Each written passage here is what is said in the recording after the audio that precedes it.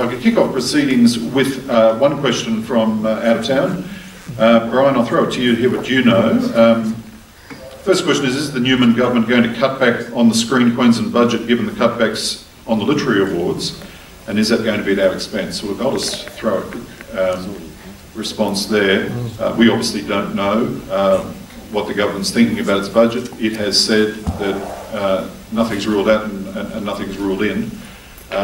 I think part of the answer lays in that question itself about the cutbacks on the literary awards. We all saw what a bashing the government got from the literary community, and I would say that it is very much our role and my role to remind the Premier and the Arts Minister of that when they're considering our allocation.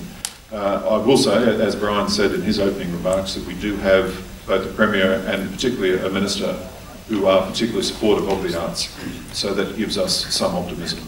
All right, if I could ask the first question over there. Hello, my name's Mark Over from New Holland Pictures, and I'm going to start. I've got a whole bunch of questions, but I'll just start with two very quick ones for Michael, please.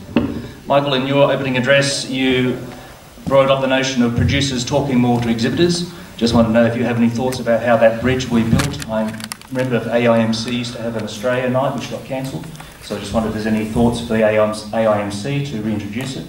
And secondly, if you could just let me know, is the board meeting still happening in June? I'll deal with the first one. The second question first. It's definitely happening on June 21, I think. It slipped off the website for a while, so I just wanted to double check. Oh, did it? Apologise for that. No, definitely happening on June 20. Oh, look, it did slip off the website because of the time constraints we had with the Minister. We have to have this documentation in place by the 26th. And we have to obviously approve it beforehand. So our meeting was set for the 28th. We had to bring it forward to the 21st, Monday the 24th. Monday the 24th. Great, thank you. To answer your first question, look, I need to be very careful because I don't want to speak with conflict. The AIMC, I think, is always a tremendous event for all three arms of the industry to come together and talk. The Australian night hasn't dropped off the agenda. It has been and will be on Sunday night. I will say this year, though, that unless we have a particularly good Australian movie, we will not show an Australian movie. We'll show the best premiere available. Monday night has always been the independence night, so has all the independent distributors in the room, and of course the major distributors are there all week. So I think, as best I can, not wanting to be in conflict, say that the AIMC, I think, is an excellent opportunity for you as producers to be consulting distributors in an informal, relaxed environment, and at the same time you're seeing what is relevant. I thought Brian summed that up very well. Great, thank you. Could I? Yeah, I'd like to add to that. I mean, I think you know, the movie convention, absolutely, without any conflict, I can say is just the best event for anyone who you know, wants to really pitch a film or get a feeling of what distributors are looking for, what you're up against. You know, it's really, really hard to get a meeting with a distributor. You know, the movie convention we have just down the road, all the distributors are there, they're letting their hair down, they're drinking in the evening at the bars with great relaxation, chatting to anybody and everybody. It's really, really hard to get a meeting with them any other time of year. It's a terrific opportunity, not necessarily to give them the script, but certainly to kind of, you know, press the flesh and just get a bit of an idea and maybe introduce yourself or your project just without boring them too much. And certainly, you know, that really led to the Screen Producers Association back in, I think it was 2001 or so, moving the convention right next to the SPA conference next to the movie convention. So it's really does deliver terrific value if you're in the film business, in my judgment, and it's really great opportunity for Southeast Queensland to get there very easily. So, yeah. And I would say we have moved it to October this year to enable the distributors to bring the very latest content. August has always been a bit of a dead period. Moving it to October allows the distributors to bring what we hope is the Christmas content from the States. Any other questions? Come on, folks, we've got an hour to fill. Bloody hell, I've got heaps. Brian, the production incentive program, you mentioned in partnership with producers. Do you mean that literally? That interstate producers will have to partner with local producers? It really depends. Just let me look at what the wording... With an incentive, there's no one-size-fits-all, obviously. I mean, I think the issue there is the fact that we would rather interstate producers come in and work with, you know, local producers where appropriate. But that'd be terrific if we could make that happen. Well, yeah, I mean, it's not a one-size-fits-all, and clearly I don't have the power to mandate interstate producers to do that. But I think that's where we're coming from. I mean, we're not going to give out unlimited incentives, clearly, to interstate companies that kind of come in, take the money and leave. Can I just ask why? Why couldn't you? Why couldn't you dictate in the rules that they have to employ a Queensland producer? Well, I think when I say we can't, to a certain degree, it's a question. I think it's a question of degree, Mark. I think, you know, it's case by case, and it depends on how much we're giving and what the moving parts of the deal are. I mean, if we feel if we're doing a project that is based in Surfers Paradise and it's about, you know, Surfers Paradise, then we're in a pretty strong position to negotiate. If it's really location agnostic, then we're not in as powerful a negotiating position, for example. So sometimes we'll have negotiating power and sometimes we won't. But I mean, we want to try and, you know, as we've been saying, network local producers with interstate producers, and sometimes if we're giving a substantial incentive, we would say you've got to work with a local producer if that's appropriate. It's like when we give out an incentive to a studio, to a Hollywood studio. There are very strict conditions on jobs, you know, and on the number of Queenslanders that are employed. So it's not like we'll bring all your crew from interstate and, you know, it'll be right, fine, we'll just give you X amount and that's fine. We make it a condition. So, yeah, your point's well taken, but I'm just saying it's not one size fits all, that's all. Okay, cool. Yeah. I've got one here from online. Brian, I am a Queensland producer and want to set up business with an interstate producer. Can I apply for the enterprise program? Follows on. Oh yeah, it does follow on, yeah. Yeah, the answer is yes, you could. So we would recognise, I mean, it's a little bit like, say, Wild Fury, who have an office in Sydney, an office in Brisbane. So it makes a lot of sense sometimes for business purposes, to team with a southern state producer where the deals are done maybe more in Sydney and Melbourne. Again, I'm not recommending that, I'm just saying that's covered. And yeah, we would certainly be very open to that and would encourage it. Anything that really, I guess where we're coming from is we're all about trying to get quality projects in front of decision makers. So to that extent, that would fit the scheme. Yeah. Hi, Dean Waring from Shadow Shifters. We operate in the game production area. We're starting to brand new enterprise. I was interested to see the level of support on the multi-platform and games page here, yeah. Sort of with a figure of up to $40,000, depending on monetization plans, etc. And in our own particular case, we sort of took particular care to make sure that we had global distribution before we actually thought about developing the game. So we started with concept and then definitely went straight to distribution deals with major players in that field. So the monetization plans often support a much better return than one might expect. However, the budgets to produce a compelling game within that space may be around the 200,000 figure. The returns can be substantially higher within a very short period of time if you're looking at a global market. So I was interested to see what process may have actually led you to decide on a cap of 40,000, which is probably not going to spur the production of a game with international viability. Thanks, Dean. That 200,000 figure, can you just clarify roughly what that figure relates to? So we're talking about the basic costs of a team of, say, half a dozen people for about a year of production. Yeah. And direct cost. All right, so you're saying that if we put in 40,000, I mean, would that be the total budget for that particular game in that example? Is that what you're saying? The 200,000? Yeah. Yes. You can produce a good marketable product for around that figure in Australia with a small team. Look, The basis of, to honestly answer your question, the basis of the 40,000 is not as expert as we'd like it to be. I mean, we're on a learning curve here.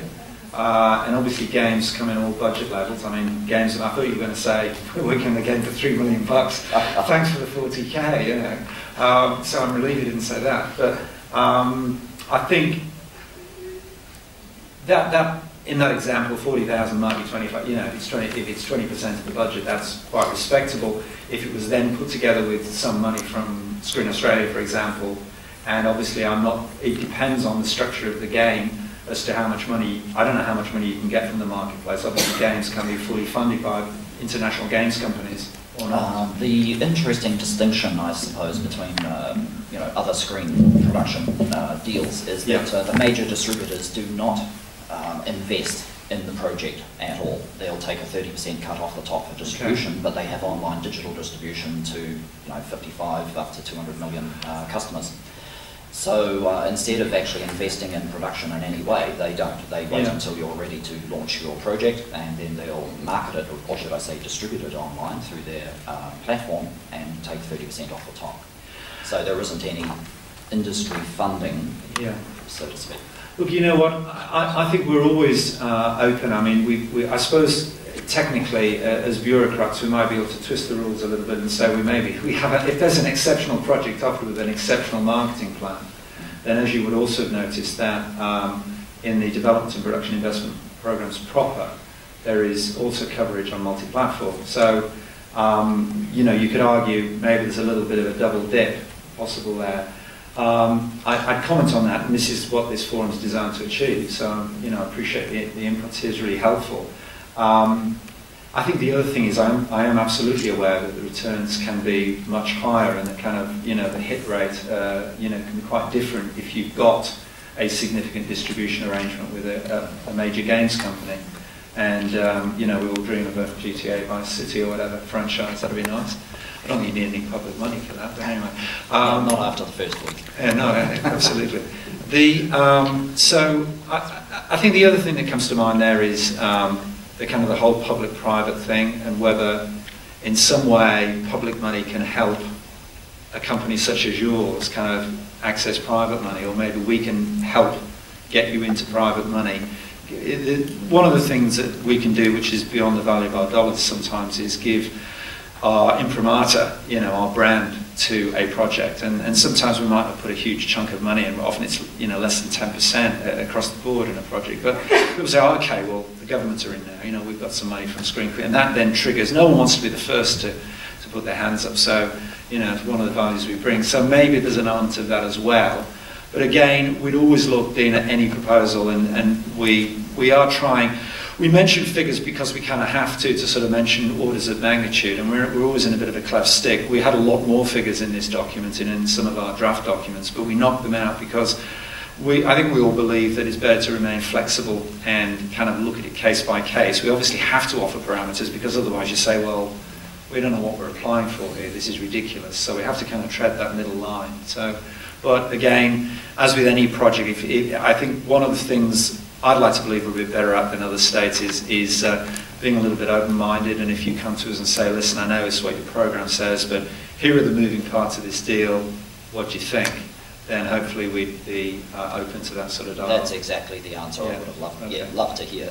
All right. Basically, it's so if your business plan is it's a business little plan, out of the ordinary in terms of scale, then that may be reflected in your response. I think games is one of those areas where, as I was saying earlier, is that if we can demonstrate a revenue return, then, you know, Screen Queensland, are going to be heroes in the government, and they're going to say, hey, you guys are really doing real investment deals in the marketplace.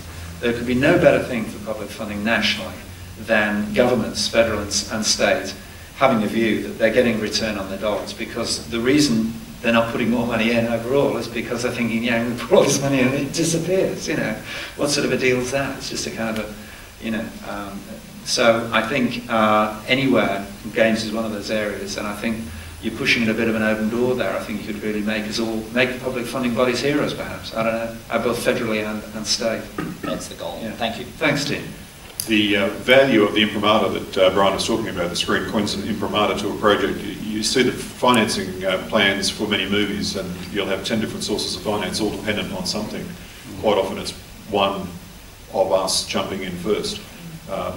So one should never underestimate the value of that Screen Queensland imprimatur to a financing plan. But I also say that that carries great responsibility on Screen Queensland as well.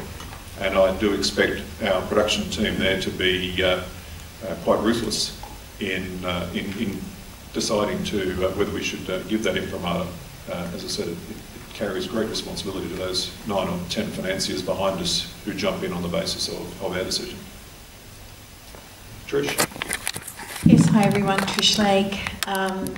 The flexibility that you're talking about is very much welcomed, I think, by all of us. And, you know, I'm hearing a lot of excitement and optimism, and I think that's a good thing for all of us. We've gone through a tough time the last few years, everybody in this industry, and I know you understand that. And, yeah, so great that we're here today, and it really, I think, is being received well, the information you're giving us. A couple of things.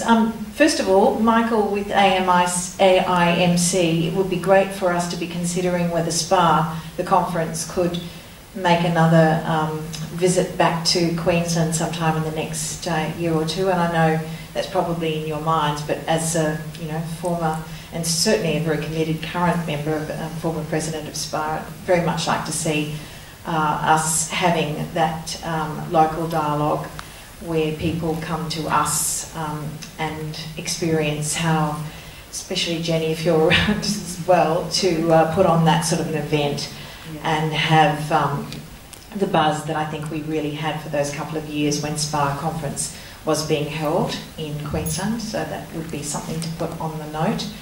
I guess the main thing I wanted to ask about was I suppose editorial independence in terms of how we've very much over the last few years as producers in this state understood how Screen Queensland wants to see producers locally thrive, and that does require us to be partners with you. And so the micro movies, which sounds very exciting, I would like to understand what the process would be in terms of editorial independence for the production companies that would be involved, given the sort of, I suppose it seems like a bit of a micromanagement from woe to go. I understand why that would be the case. It's kind of talent escalating. On the other hand, I want to see us as producers maintain our integrity in terms of editorial independence. So somebody from the floor might want to kind of let me know about that. Yeah, I'd be happy to comment on that. Look, I think editorial independence, it's going to operate like, any commercial filmmaking production process continues. So, I mean, obviously, the way a film is funded and the way it's controlled and the way it's shaped, before it goes into production is by all the parties involved, and it's a collaborative process. There are disagreements. There is hopefully final consensus. Sometimes people are unhappy with that. It certainly won't be. I mean, obviously, it is a process where we're saying. I mean, we can't back away from the fact that public funding bodies choose projects. I mean, that's the way it works. I think anybody who's giving out money picks projects and says, I'm going to go with this team as opposed to that team. To pretend that there's some objective measure is ingenuous. I mean, clearly, certain things are favoured. There is always less money around than there are projects. So there is a selection process which will, the producers no, will I'm simply, I guess, there was a time when there was some controversy. I think it would be early last decade, in the very early 2000s, it might have been the late 1990s, when Screen Queensland, which was then PFTC, took on the mantle of being an executive producer and essentially was, operating in a much more hands-on way in terms of content. And I just wondered whether with the low budget, or essentially these micro movies, whether that was the intention You know, I'm assuming not, but I just wanted to kind of make a point about that. Totally get that the selection process with everything, it's always competitive. You guys clearly would be the major sole investor in this case, aside from the offset. But just a scenario where I'd like to understand that it's still pretty much as every other funding arrangement operates currently with Screen Queensland. This is something I'm assuming that would be the norm as opposed to something new in terms of the editorial independence. Thanks, Trish. Look, it's hard for me to be really clear, but I know there is real concern about that kind of thing. You know, Screen Queensland wants to be an exec producer, or even worse, a producer. That isn't the case, but at the same time, you know, through the development process, obviously there's a process of feedback with expert input.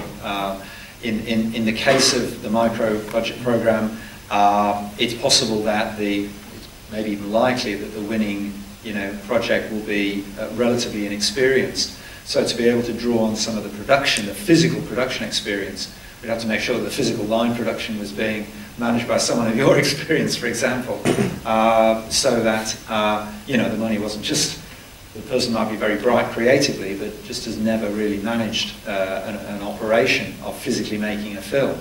But in terms of the, you know, the editorial independence, well, it would be true to the script that was developed in the usual ways the scripts are, and then the producer would have independence. And we are, at the end of the day, trying to recruit new talent. So we hardly want to say, well, you know, we, as Screen Queensland, know better than the new talent who's come out of this competitive process as to what the exact, you know, fine. It sounds to me like it's going to be fine, but okay. That was just something that I wanted to raise. I know there's obviously some horror stories from the past which we'll have to share over a drink with us sometime. I want to stay in the same topic area. Yeah. So with the micro budget, are we Queensland residents, is that for all heads of department? Is that all key creatives? You know, I haven't got down to that level of detail. I mean, I think probably at this venue it would be opportune for you to, if you have a recommendation, to say, I think it should be, and you know, we obviously wanted to make it a Queensland production, but this is not, this is to get new talent, so we would like to use Queensland people right through where possible. I don't want to be absolute and then have someone say, hang on, there's one person who's from somewhere else. I mean, I think that's how it should be, wherever possible. Should absolutely, where it absolutely should be, because it is a full funding program. It is all about emerging talent. And I think in principle, yes, you know, never say never, but in principle, absolutely. Presumably, though, if it's all emerging talent, there will be at least a mentor of an experienced production executive involved. Yes, most definitely. And I mean, yeah, we have to balance that against Trish's concerns that, yeah, we would supervise. And obviously, a lot of people who are very expert in production in Screen Queensland, and obviously in the script process, we have some of the, you know, terrific expertise in script. So there will be supervision through development, through production, and in the actual production, we'd make sure that there was an expert, as it were, line producer, who, you know, was keeping us across what was going on. So, yeah. And just staying in that area, on that $600,000 budget, and Alan Harris, I apologise if I'm just rounding things up. If we're assuming the $240,000 is with the offset, is the offset. And 360 is coming from Screen Queensland. Is the 240,000 being cash flowed by Screen Queensland? Yeah, the rest is an investment. So 360 is an investment, and then you cash flow the offset. Correct.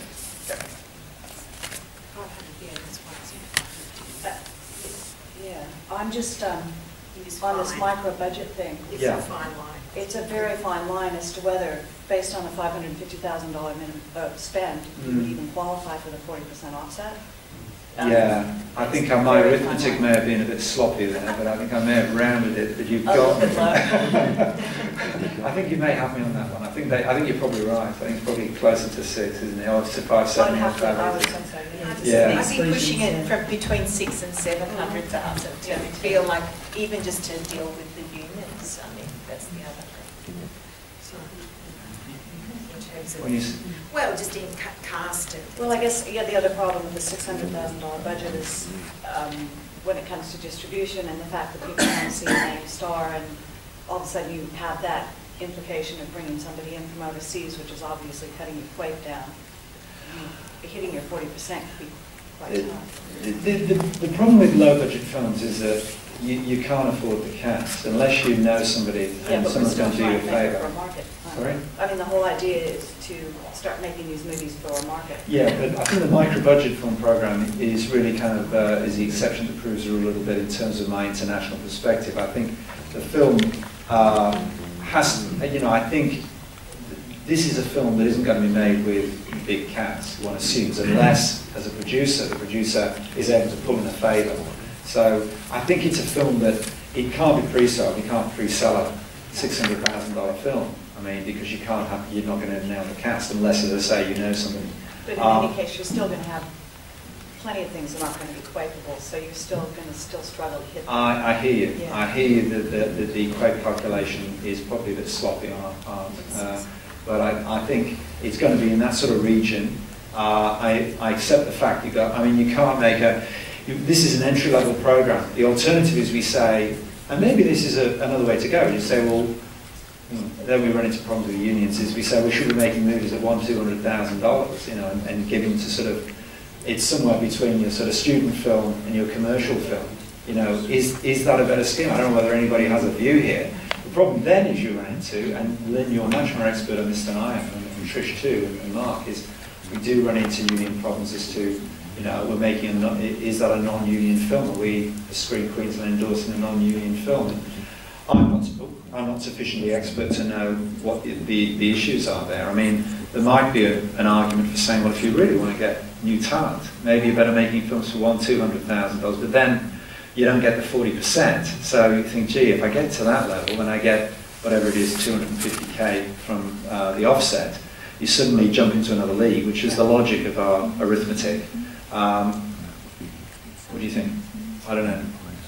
It's just something to think about. I have one other question, if you don't mind. Under the production investment section, where you're saying that for investments over $100,000, there will be a requirement to have an attachment or attachments. Yes. For a while there was a stipulation as to what departments or who those attachments would have to be. Mm-hmm. And I know from offshore production experience that got to be a fairly contentious issue when we were being told we had to have a first assistant cameraman or something like that, specifically from Queensland. I mean, they were actually putting labels on the departments we could choose from for the attachments. Have you guys thought any more about that and whether or not that's going to be what you're going to stipulate when it comes to these attachments? I'll just, Rosie, if you can just perhaps, I'm going to pass the mic to perhaps Gina on this as well. Is just, look, I'll just say generally that, to be honest, we haven't worked out. I was not aware of contentious issues surrounding Rocky, obviously, as well. Gina and Rocky, if you can comment on that. I'm not aware of the fine detail of problems there have been on production attachment, and if there are contentious issues, then we really, I mean, to state the obvious, we kind of need to work through them and figure out what is going to be broadly acceptable to everybody. We don't want to impose something that everybody's really annoyed about. So I'm giving Rocky and Gina a bit of a preamble to kind of comment further, but we'd really appreciate if you've got specific ideas, you know, offline to give us and say, look, this is going to be acceptable, that we're just going to make ourselves unpopular and it's not going to work. That's what this process is all about, you know. Definitely go down that track with a few larger budget films. Yeah. No, we'd really appreciate your advice on that, Lynn, and thoughts. Yeah, and Rocky, do you want to comment further on that? Yeah, just given, Lynn, good morning. The historical perspective on that is probably best handled by Nat, who's been with Screen Queensland, and then I'll take the microphone from there as soon as she's giving you the historical. Thanks. Hi Lynn. Yeah, we didn't place any stipulations and we wouldn't want to. We really want the producer or the practitioner to either approach you guys or vice versa, because we want to find those people that need to be developed in the state. So we really want it to be in partnership. Yeah. And that's the way we're going to be carrying on with it, Lynn. Is that good? Thank you. Thanks, Lynn. Anybody got any other thoughts on that budget level? I mean, it was a real brain teaser, you know. I mean, anybody want to shout out, or there's a roving mic if anybody wants to put their hands up if they've got a thought or comment. Doesn't want to stand on the microphone. It can certainly comment on that. Because it is a dilemma. I mean, what's a low budget movie? Is it, is it a credit card movie for 50 grand? Is it $500,000? Is it 1.5? I mean, it's kind of all of the above. And what we've got to try and figure out is how do we get most bang for our buck, in that idea, given our underlying objectives. But we're really open to you guys saying, it should be something else, or what about this, or have we thought about that? Brian, what's your main objective? Is it to give new people a foot into the industry, or are you just trying to make some films that aren't going to make any money? We're trying to give people... Sorry, just stating the obvious. We're trying to give people a way into the industry. Okay, well, what about a cadetship program that's subsidised? So if you have an up-and-going marketplace program film in production, Screen Queensland can throw cadetships at existing productions. For example, we're taking 3 on ours. Well, just food for thought. No, that's a great idea, Linda. Thank you. I think the cadetships, I kind of like what we call an attachment program. So another name for an attachment program. But I think the proposition, I don't fully accept the proposition that, and Linda's going to reference because she can't argue with me now, but she'll just shout. But I don't fully accept the proposition that you can't make a $600,000 film that's successful. I mean, some of Australia's most successful films have been made in that sort of bracket. I mean, The Castle was rumoured to be, depending on whether you believe Working Dog, was between $300,000-400,000. It was shot multi-camera like TV from their frontline experience. I mean, I don't think Kenny wasn't a King's Ransom. It was about $1 million, yeah. I think the interesting thing, I think the problem is there's this kind of dichotomy. You've got to really distinguish between, if you're going to make a film that is going to be a pre-saleable film, then you've really got to play the game, which I think is the game you're alluding to, of getting out there into the market, and what I've been talking about at the lectern. But there's another model, it isn't one size fits all. If you can make a really, really a cracking little film, let's pick another one, Love and Other Catastrophes. I mean, I don't know why Australia doesn't make more chick flicks. I mean, maybe we can have a discussion about that. It's crazy to me that we don't make more romantic comedies in a physically, beautiful place like Australia, leveraging our incredible locations, which are stars in their own right in the international marketplace. So there are movies like that can be made. Other examples, in the US, Brothers McGregor, Ed Burns made this film. It was his first film, and he went on to make loads of films and become an actor in his own right, which he kind of was the auteur. Things like The Gods Must Be Crazy. If you're a real talent, that's the sort of films, I mean, it's a very ambitious thing, but I really believe there's a lot of talent out there. I believe why, my whole philosophy is that, don't put your daughter on the stage because it's so cruel. You look at the talent shows every night, and they're just brimming with talent. And having worked in the business, as I'm sure we all have for so long, we see how unfair it is. The scheme is really recognising that and saying, let's go and, by this process, this competitive process, go and get something which is an absolutely cracking idea in the first instance. Because in my judgment as a distributor of many years, I've distributed thousands of film and TV programmes, is that often, it's a great film, but it's not marketable. The theme isn't what they're buying this season. They're not buying white flared trousers this season. I'm sorry, So you've got to kind of read the zeitgeist and get what's out there. I think it is looking for new talent. I think to some extent, and I don't want to be ageist about this, maybe it's a little bit generational. And again, an exception always proves the rule. But I see my teenagers, who are the primary movie market, and I think, gee, they're saying they know exactly what kids want to watch. And I often get into discussions about, filmmaking, and I feel like, gee, I should bring my kids along. They've got a much better idea about what's marketable here, which is a stupid suggestion. You obviously can't bring teenagers into a film business meeting. I've been drummed out of the Queensland government. But the point is that, that's what I'm trying to tap in this scheme. That's what we're trying to tap in this scheme, is trying to say, look, you can make a low-budget film if you've got your finger on the pulse. You don't have to have a squillion dollars. There's a million examples of that, really, around the world, not just in Australia. So I don't accept that low-budget films don't make money. Can I add to that as well? Sorry, I'll just offer one comment there. The fastest growing segment or demographic moviegoers are the over 50s. Well, there you go. So maybe it's, what's the movie, the final, the one with, Well, you see lots of marigolds, yeah. the Marigolds and the other one, the one with Better Connolly, the other one, the Quartet, I'm sorry. Let's go to this side. We haven't had a question for that microphone yet. Oh, Yeah. that was related. I just want to add So something this with the is whole related micro to- budget thing, is that it's about creating content creators as well. Whereas if you've got someone going on and going as an attachment, sure, you get great experience, but you don't have that experience as a content creator and as a producer. Whereas in the kind of $500,000 to $600,000 film area, you're in control to an extent with Screen Queensland behind you, but you've also got this kind of, the buck stops with you, which you don't get when you're kind of being attached to other productions and that kind of thing. So I just wanted to say that's why I think it's better than the other thing that was suggested as well. Thanks. We'll take the next three questions from this side. Alex Barnes. I've got a bit of a point to add with the micro budget. I wonder if you consider, say, a telemovie. I know that sort of cuts out a bit of the theatrical here in Australia at least, but Matchbox have just done Julian Assange, and that's kind of they've done a separate theatrical over in the US for that. And I think they're sort of the ones that do quite well on TV, and I know that's a whole other collaboration, but they get quite good numbers, and I was wondering if that's something you consider as well. Well, I'm glad you raised that. I've got a sort of a negative answer and a positive answer to that question, if I may, in that observation. Thanks, Alex. Is the first thing, the problem with a telemovie is, yeah, I'd love to consider a telemovie if you've got $120,000 extra in your back pocket, because that wipes the offset from 40 down to 20%. That's point number one.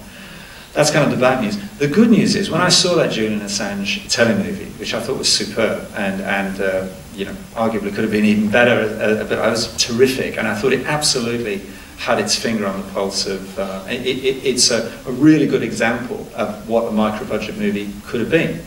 And my immediate reaction as a distributor was, that should be a theatrical film.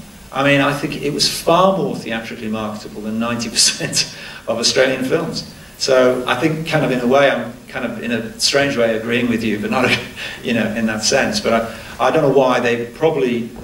Often, what happens with say HBO and Showtime historically in the States is when you do a telemovie deal over there, they'll give you a clause which allows you to go theatrical. This is in the States, and it really acknowledges the logic of your question. It says, well, if we're going to fund this film, this telemovie in the US, but if it's a real cracker, then we're going to give you, under defined terms in the contract, the ability to release it theatrically, because they think, well, gee, that's going to make the property higher profile.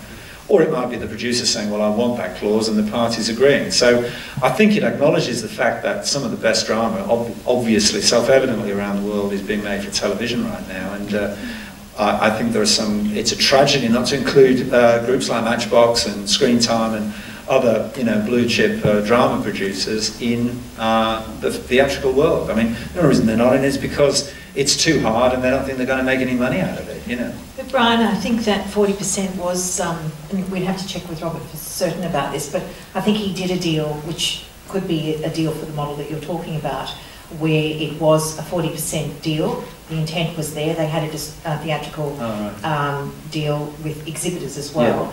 But they had a window arrangement where TV got to go first. So essentially it was a telemovie that was able to get the 40% offset because it always was going to have a theatrical lab.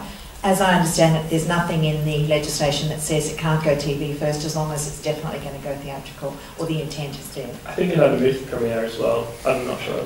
But anyway, it was financed from what I understand with 40%, not 20%. I think only a TV person could have struck it down like that. That is the most ridiculous deal I've ever heard. If it goes on TV first, it doesn't go theatrically. Exactly, end of story. That's the model. And we can talk about windows all day, but that's certainly one window. It has gone theatrically, and it raised the budget, and they got the 40%, and more Australians have probably seen that combined television and theatrical. And it's one of those areas where we've got to be way more flexible. And Michael, it's great that we've got your expertise, because we need to be in that mindset of how exhibitors think, but also understanding that people aren't necessarily going to watch it first theatrically, or you know, it'll be as they want to watch it. And if we can leverage the offset that way and still satisfy you guys and get huge audiences, TV and theatrical, why wouldn't we be doing that? I'll share with you a conversation we had in Las Vegas, which follows on from Alex's question. Obviously, we're paying a great deal of regard to the success of TV at the moment. You're looking at the Homelands and the Game of Thrones and Newsroom and those sorts of shows, and the question is being asked, why aren't they theatrical first? Why aren't we doing the weekly cinematic release of a Homeland and then going to TV? So I just throw that out there. That's certainly a conversation that's taking place at the moment. It's really interesting because, I mean, those of us, not many old enough to remember, is we used to go to the cinema and you'd get your serialised short before the main feature. So, you know. There is another example, storm servers. Where's that voice? Where's that one? It's on time. Where is it? Robert Redford, Sundance. Phil Avalon. You let you in. Yeah, so, no, storm servers played theatrically. And, you know, it was a doco, and it's done 650 grand theatrically, so I don't know whether they got their 40%. Are they doing that theatrically, are they doing that theatrically in a cinematic sense, or are they doing it as alternate content? No, it has played theatrically. It did 650, yeah, and it's out on tape and, you know, HBO. Yeah. I think Storm Surfers was 40% offset. It was done as a theatrical. I think there's another really good example, which isn't Australian, but you've made me think, Phil, is the, and Jenny, my favourite, is The Trip. The Rob Brydon and Steve Coogan got in a Range Rover and review restaurants. If you haven't, go online, it's really funny, believe me. And it's the two primarily British comedians, you know, who aren't, you'd say aren't that well known outside the UK, but it was such a hit in the US as a series. They cut it into a movie, and they released a movie in the US theatrically, which is like, you think, wow, you know, that kind of breaks all the rules, and it was successful because, so that goes to Trish's point, that we do need to be flexible, but noting that, you know, exhibitors have a very tough business themselves, you know, and if something's going out to TV, you're going to have to present one hell of a good case. It's going to have to be something really extraordinary to go theatrical after TV. That's or you can go off-peak theatrical. I'm just talking about getting a budget together of 40%, where clearly you believe there is a theatrical market. It may not be the top box office market that you're after, Michael, but it may be something that will do an off-peak, quite, you know, high screen average to a specialist market. And that's the sort of thinking that I'm hoping you guys are embracing, because we as producers have to. And it reminds me of something else, because I worked in video for years and used to argue with the TV guys here who never got into ancillary exploitation. They never started a video business, with the exception of the ABC. They never got into leveraging brands and merchandising. I used to go to them and say, listen, you know, I'd done sort of Coronation Street videos in the UK, and they were hugely successful. And I said, look, let's do, you know, in the early days, Home and Away and Neighbours, videos or movies. And they looked at me as I was from another planet, which I was. It was called the Britain. But, you know, that really goes to the point that I think anything goes. If you've got a property and a valuable brand and a property, you're crazy. I mean, it's like Kath and Kim. I was talking about the Kath and Kim movie 4 years before they made the Kath and Kim movie. But, you know, the problem is that, you know, TV thinking in a particular way as well. So often it's not the funding body. You know, we think, gee, that would make a lot of sense, and we are aware of a lot of different deals around the place. But often, you know, I'm not knocking TV. We work very collaboratively, but obviously they have the most money in this country as regards local content. They are they are the financially wealthy party. They wouldn't admit that, but that's the truth. Can I just offer a comment on them? I'm Jim Henry. About the micro-budget. I think it's an excellent proposal, and I congratulate you on that. It's something that should be done. May I remind you that HBO is a subscriber service, and I have done deals with HBO where they've had an accelerator in the contract, which says that if the film goes theatrical, they will pay you more money. Yeah. And that has happened on a couple of Australian productions. Also, let us not forget BBC Films, who have made a number of films that have gone theatrical, although the intent originally was television. My Left Foot is one example. So I think going free-to-air, massively internationally free-to-air, does cut out the possibility of theatrical. But if it's a limited service, it's not seen by that many people, and there are different markets around the world where you can exploit it in different ways. So I think there's a lot of potential for the micro movie proposal. Thanks, Jim. I think there's certainly a lot of that, and just to add to that, because it is such an important point, is that, you know, we'd obviously all love to see the networks, both, you know, free-to-air and public, putting money into movies. You know, the problem for them is that they don't feel they get bang for the buck. They don't get that serial viewing. You know, they don't get the viewers because it's just a, you know, one hit, one exposure and it's gone. Whereas obviously if they spend money on a series, they get repeat viewing and it's a better business model for them. And that's accelerating that trend. So it is a bit of a problem that we don't have a TV outlet, either free, pay or public, who is kind of mandated to put money into feature films. It's, in my view, a bit of a structural problem in the Australian industry that really is one of the reasons why, you know, the Aussie film business is not as successful as it should be. And sit on that microphone, because I've got to take 2 questions on this side. They've been at that microphone for half an hour. Right. Kerry. Thanks, Kerry O'Rourke from Cubics. Just wanted to comment on that previous question, I think the previous element of this question, which is maybe there's another kind of model where there's much lower budget. Now, I think the micro budget project is fantastic, but there is something inside that I'd like to share with you. Over our time, we've developed and facilitated the production of 2 features on ridiculous budget levels of about 25 seed budgets of 25 grand each. The producers then raised another 25, so they both made 50. Both have received cable and DVD and PPV distribution in the States now. So there's a kind of a pathway that they've opened up by doing that. Now, I'm not suggesting that there's anything like that. That's the level that a film should be made at, because it's punishing. But what would be useful for people to know is that we have an understanding with MIA, talking about the union issue, so that in our production contracts we guarantee that the producers will keep track through their schedules of every person who worked on the project, all the work they did in all the different roles. They commit to paying on the award, or on standard industry fees to all of those positions, and that becomes the key budget for the film. We've also tracked all the budgets for all the films we've ever made, and you know, we know that all the shorts we make, for example, sit on around about an average 200 grand each, and yet they only receive very small amounts of seed funding from us. But we do that by following this MIA model, so the unions are comfortable with it. They understand it's developmental, and so they just relax about that, because there's a commitment. Thanks, Kerry. That's really interesting, because obviously as soon as we go down in budget, we obviously run into MIA problems, and something that I'm not as expert in as a lot of you guys are, and some of my colleagues are, obviously.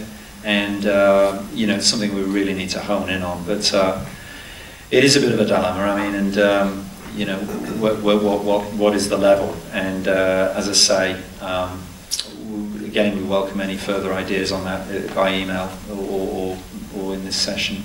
Brian, yeah. Is that, or Kerry, is that because you're an RTO that no, take that standing? It was established well before we had RTO status. It's because we're a screen development centre and they understood what we were doing.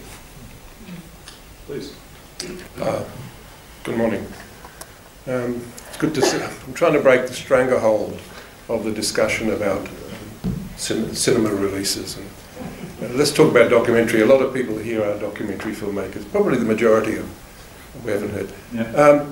An important thing that people who have contact with government should point out, it's not, especially in the area of documentary, and especially in the area that I work in, a few other colleagues work in, which is natural history, travel and what have you, projects that are placed in Queensland and feature Queensland, unlike, say, Under 60, Hill 60, which is in Flanders, are probably doing a lot of good tourism business in Flanders, and so on. And most feature films don't feature Queensland. The point I'm leading to is tourism.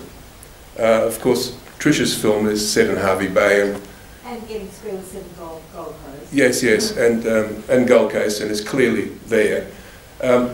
It's not just the money that these documentaries bring in or return. You've got to point out, hopefully you will point out to the political masters, that say a film like the last natural history film, which was set in Queensland, that I produced, was the one about marine turtles at Monrupo Beach at Bundaberg. Now that's been seen by, what, 200, 300, 400 million people around the world. There's no film being produced in Queensland or Australia that gets anything close to those figures.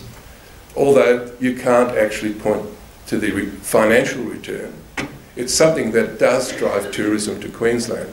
And as I mentioned to Brian the other day, I'm going back to feature films now, that the original 60,000 Leagues Under the Sea by Jules Verne, in the book, Captain Nemo travels through the northern part of the Great Barrier Reef and through Torres Strait. Now there's a bit of leverage if you can get that mentioned. It actually has a reason to be shot in Queensland, or parts of it, rather than the Caribbean or somewhere else. So, final point I'm making is, it's a documentary that's set in Queensland, that features Queensland, that puts bums on airplane seats and brings them out. And that should be quantified in some way. Thanks. It's a very relevant one. I'll suggest to you that you have remarkable support at board level. I think what I'm saying is government should know that the finances do come back in another way. Well made. Yeah, it is, Larry. I agree, and at our level too, because I mean, I think, I mean, with my Pommy accent, I mean, you know, I still think I'm on holiday here after 30 years. I mean, I mean, the place is so bloody beautiful. Obviously, the rest of the world in those cold, long winter nights, there is nothing more attractive in the world than Queensland, Australia in general. And I mean, sometimes, you know, I with my Pommy heritage, and I still travel a lot, I'm amazed at how we underestimate the appeal of that, you know, in terms of whether it be in factual programs, we'll come on to in a moment, or films, as I said a moment ago. So I agree with you. I think in terms of factual, yes, you're right, the skew of the conversation has been too much film. I mean, I went down to the Adelaide Doco conference a couple of months back, and look, I was absolutely blown away by the discussions that took place there, and you know, things like David Lyle, who, you know, is an Aussie who heads up Nat Geo globally. I mean, the proliferation and diversification and the explosion in factual content production globally is just mind-boggling. And I think the barriers to entry are coming down, you know, and I think that there is a desperate need for product. There is ever more need for programming just about Australia. It's about to respond to the point you made about the turtle project. I'm not saying that specifically, but just generally, factual entertainment is unscripted entertainment is as well, which obviously blurs into traditional doco, is exploding, and I think the barriers to entry in that are much lower than traditional programming, and I think it offers Queensland a tremendous opportunity, you know, and examples of that would be, you know, I suppose people like Wild Fury and many others, yourselves, and with Norm, and many others, forgive me for not mentioning, but... Oh, he's in Africa most of the time. Is he? Yeah. Yeah, well, he gets confused. Can I just add to that too, also with the factual, that's going to be a big focus of our presentations, and that's why we're working with Foxtel in their factual and documentary section, which covers A&E and crime and all of those Foxtel-owned channels. I mean, they're investing a lot of money into factual, so it'll be interesting to see what they, with that presentation, which will be great. Yeah, I must say I have the strongest desire to see factual become commercial, and I'm hoping a movie like Lincoln might tip people off. Yeah. I've recently, or 6 months ago, went to Tourism Queensland, thinking that there could be some kind of organic or natural sympathy, and amounts like $400 were mentioned, you know, really high amounts that they were tipping into it. There's just no understanding at the other government body, Tourism Queensland, that what a vital part that Queensland documentaries, especially natural history, I mean, ones about crime or something, certainly not going to drive people to Queensland. I think that the Queensland ones that are set in Queensland, show the beach and so on. Somebody's going to talk to those dodos over there and explain to them that, hey, here's a cheap way of getting good publicity, help them out. But they, I don't know who else has gone to Tourism Queensland. Yeah. Carries. Yeah. They welcome you with warm icicles. Really. Well, look, we're trying to build bridges there and get dialogue going with Tourism Queensland. There was a project which I won't mention the name of, but it was a sort of unscripted entertainment project that could have come from Sydney up to Queensland, and I said, okay, well, if you can feature, you know, some prominent Queensland locations in the show, then I'll go to Tourism Queensland and try and broker the deal. So precisely that.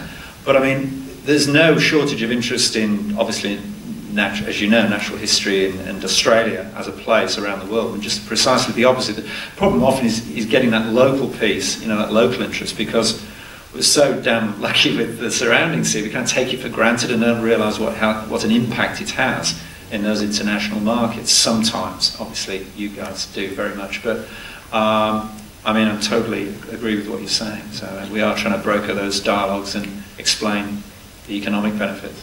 Brian, could I just add a comment very quickly? The greatest tourism and cultural promoter in the United Kingdom is Neighbours. Yeah. Ramsay Street, the real Ramsay Street, all the houses in the street are owned by Brits who came out and bought them, having watched the series. It's true. Amazing. It's absolutely true. Have they haven't gone home disappointed, are they? Apparently not. Mark. As a local producer and very keen to build a local scene, I think we would all recognise that we have world-class crews and world-class writers whose work we take on board. I would like Screen Queen's opinion about training of directors in this state, because at the moment there's probably only one or two that, if that in feature films would be bankable for us, and we do need more directors to be based up here. And on a related note, what's Screen Queensland's position about the future of short film in the state? Okay, well, two questions. Let me take the last one first. Short film, I see the future of short film being tied to the market and the business. I have no duration agnostic. I mean, if the short film has a business plan, then it's great. If it doesn't, then it's not part of the screen business, it's part of a training exercise. And that's a different discussion. Totally legitimate discussion, but a different one. We don't operate in training. Short films generally, obviously there has been a certain progression. I mean, short films in the old days were made because it was too expensive to make a long film, and film stock and film equipment was a lot more expensive than it is today. So to some degree, you know, the raison d'etre for short films has been superseded by technological advance.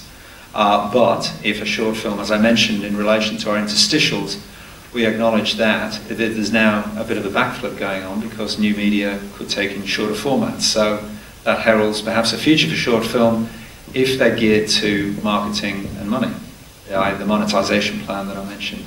So that would be my, if you wanted to, I don't know if you want to comment on the short film question. I'd be interested to see if anyone else has any thoughts about short film as a venue by which we identify talent and train our particularly directors. So you're tying it into talent. I think for talent, I think that the thing is for directors, and you know, I've been, as we all have, you know, some of us have, in a lot of discussions locally and internationally on directors, and just, you know, what's really interesting when you have discussions in bigger films in the States about, you know, I've been fortunate to get into some of those discussions, is how, you know, our view of who's a really hot director is not necessarily their view. You know, it moves so fast that it's extraordinary, you know, the disrespect and how they recognise up-and-coming talent on the one hand, and how quickly they diss a very distinguished director on the other hand, is completely different to here, where there is this kind of, you know, lifelong reverence for someone who's made a good film. It's not like that in Hollywood,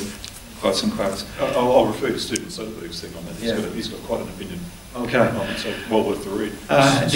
The other thing is, what would interest the issue of nurturing directing talent is really complex and difficult, and clearly it is for many people the absolute pinnacle of the most glamorous, elusive business in the world. You know, so I'm not sure I have it in my remit to solve that one single-handedly, but I think that you know, look, take an example of, say, Robert Luketic. I mean, the guy was on, you know, the Aussie Film Commission reception desk one day. He did his short film, or whatever it was, the in the car, the Datsun in a car, whatever it was.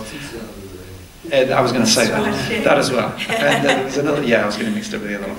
And next minute he's kind of directing Legally Blonde, or was it Legally Blonde immediately? Was that the first one? It seems such a ridiculous transition, but I think that goes to your point. But having said that, what he said in the film was I think a virtually nothing budget, So that kind of then, in a sense, counters your term, because that really goes to the point, I think, that yes, money is great and needed, but sometimes, you know, talent will rise above a complete lack of money. So, I don't know, it's not really answering the question. Certainly we should talk to people like Kingston at the ADG about that. You know, I think he's a really intelligent, you know, advocate and thinker of all things directing. And I had some discussions with him like that in the States a little bit. I think we should have more, we should bring him up, and we should, you know, we should have that as one of our industry networking days. How the hell do you become a director, you know? Yeah, I think it's a really good idea, Mark, yeah. Stuart. Look, I just wanted to add, going back to the point about cultural tourism, you'll remember right at the very start of the slideshow, of Brian's slideshow, that the Queensland Government has one of its strategic targets, the doubling of tourism, which includes cultural tourism. We saw a figure of $30 billion target for overnight visitors by 2020. I think we could really tap into that longer-term strategic objective, and because research is needed into what motivates people to come to Queensland. The fact is, we can assert all sorts of links and talk about anecdotes from the past about neighbours, and you know, it's a really great story. Not from the past. Yeah, but what we need is contemporary research on the link between natural history and fiction, like long-form fiction, like the ones that have been exampled. We need research on this. New Zealand has done fantastic research on the link between the big movies that have been made in New Zealand and tourism.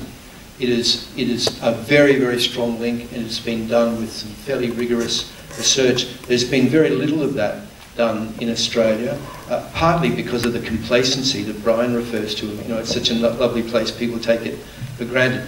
Actually making the link and creating research evidence-based links between audio-visual and tourism is a job that we should be really trying to lead and stimulate. We're probably still relying on the research we had with Paul Hogan, both his movies too. I do think that a lot of it's very out of date now. You know, I just mentioned we used to, Larry on that point, it's such a strong point you made. I mean, the old days, I mean, I actually was working with Jenny at the time as well, we used to release some of our strongest video titles for sell-through were, of course, natural history and Australian natural history. One of our biggest hits was Inside the Reef, which was made by QTQ and funded by Bond, you know, very wisely, I'm sure. Always a good investment there. And it was a fantastic show, blue chip series, and it was a cracking hit on TV and a cracking hit for us on video. And I think if there is any, you know, I think there's a real hope for the future which would appeal to you, and that is that I have the absolute passionate conviction that this industry of ours is about to completely be transformed with IPTV and VOD, which is going to completely change the revenue model, totally, from advertiser-driven to transactional pay-per-view. And I think it's going to be an absolute revenue bonanza, and one of the key areas it's going to get the revenue is the areas you speak about, for precisely the eyeball reasons that you argue. Yeah.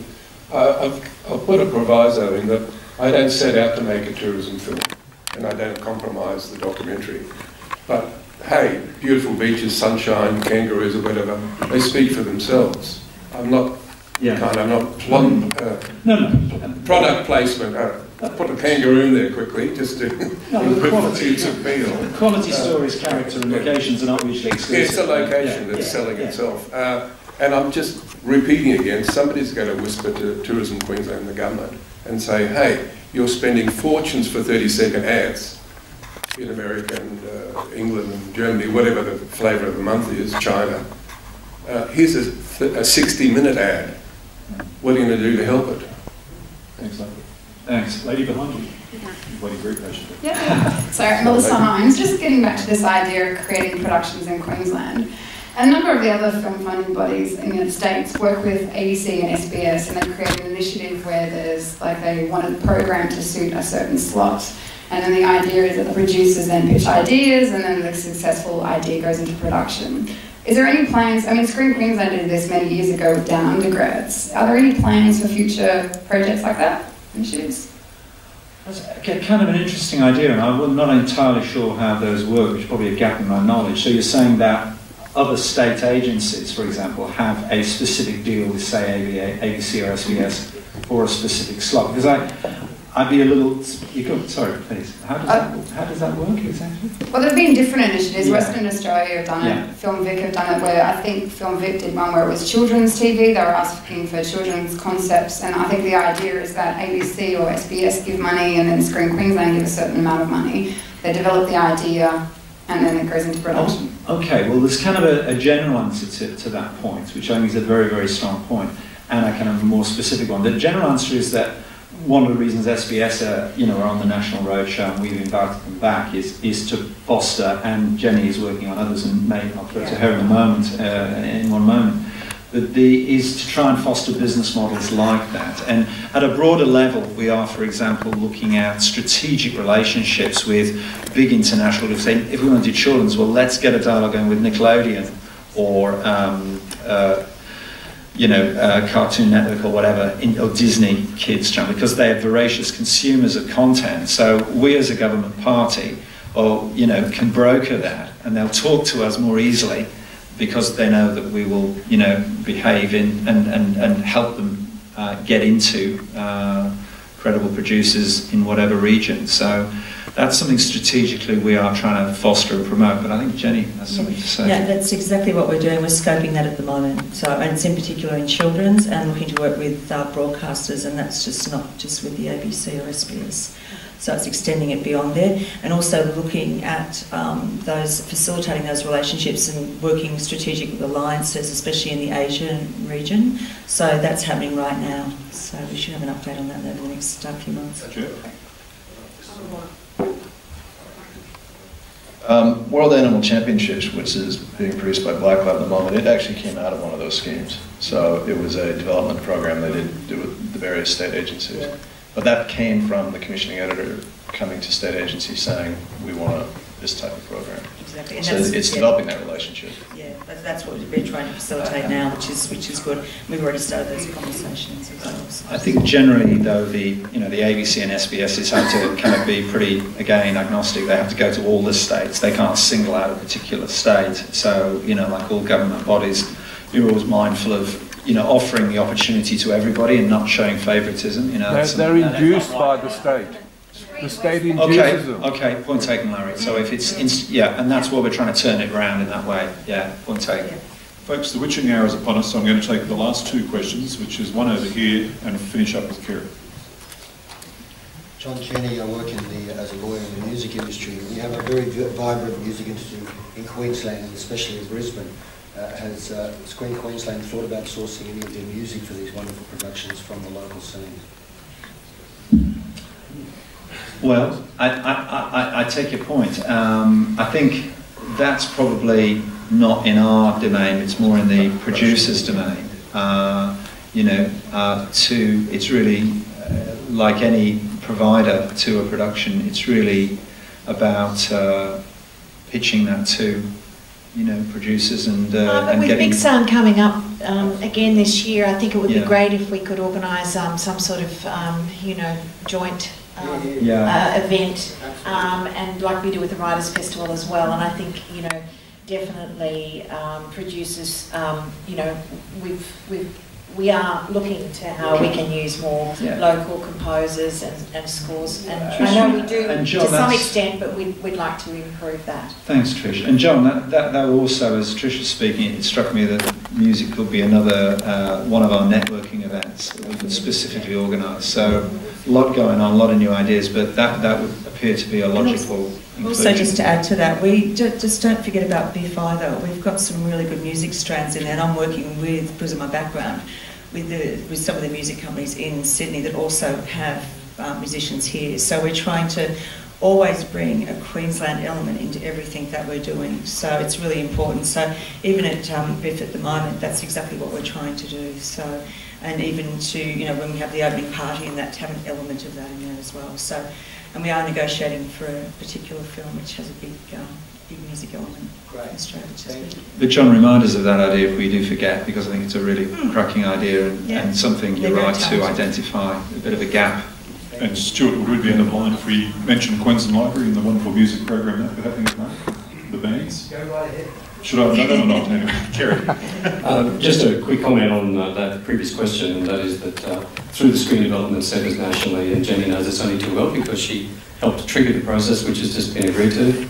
So ABC2 doing a program with us at a national level under the Raw Nerve program called Best Date, West Date, a sort of a rom-com ultra-short drama series for ABC2 based on an interstitial model.